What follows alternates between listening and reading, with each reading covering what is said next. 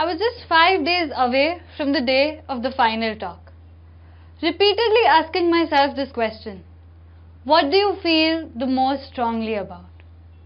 Hesitating, my inner child answered, home. For the majority of the little life I have lived, all I've searched for is my home. Let me give you some context here. It all started when my parents separated when I was little.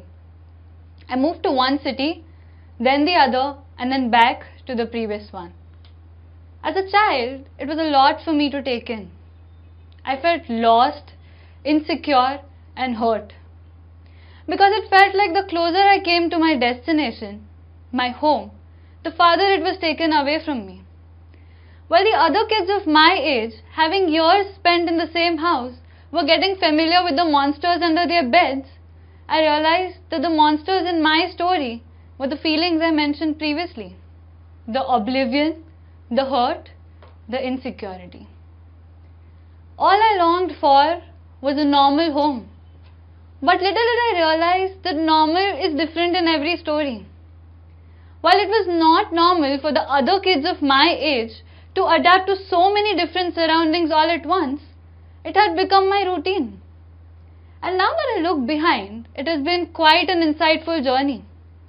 I felt lost only to be found by the people I now call my best friends. I felt hurt only to express my gratitude for getting so many homes in return for the one that I lost. All the homes filled with love, laughter, and safety. I felt insecure only to feel secure in the love I share with the people that feel like home. My kind of normal home. Usually, amongst the chaos, one thing one has constant is their home. And the younger version of myself yearned for it. I wish I could hug her and tell her that she did not miss on anything. Amongst the constant chaos in my life, the one thing that I had going places with me was my home. The home that I thought I never had now felt more like a sense of belonging. Little did I realize that I found my home in the little things around me. It was within me. It was within the people I love. It felt more like the 7 cups of coffee that keep you going through an ass-busting day. It felt more like the smell of cologne that reminds you of that particular person.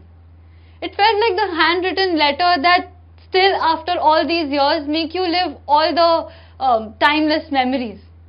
It felt like the smell of the ginger and garlic your mother tempers in a curry, which despite following the same recipe, nobody can make. It felt like the amazement you get looking at the same sky rearrange its colors every day. It felt like eating your favorite food in the bed while watching your favorite show for the 100th time.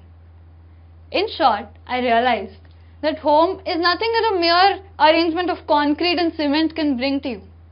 It's the people. Always the people. You find your home in people, that's that.